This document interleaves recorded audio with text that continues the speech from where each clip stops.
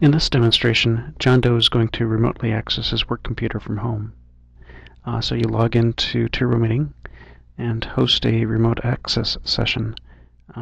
Give a name. So this is John's work computer, and you need to provide a password.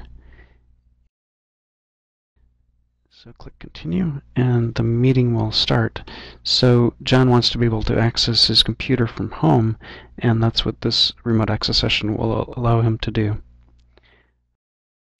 So now he should be able to log in from home to his work computer.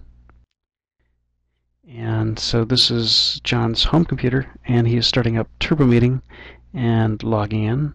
And he's going to look at his active meetings, and he sees his active meeting for his remote access session at work.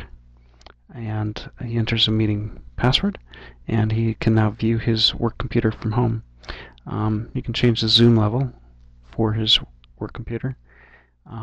He can send files in either direction. In this case, he's sending a file to his work computer.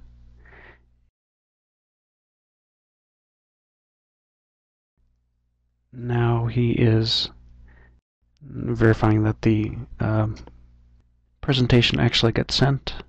Plus, he can chat, and he can also reboot his computer optionally, and he can also send a Control-Alt-Delete to his work computer.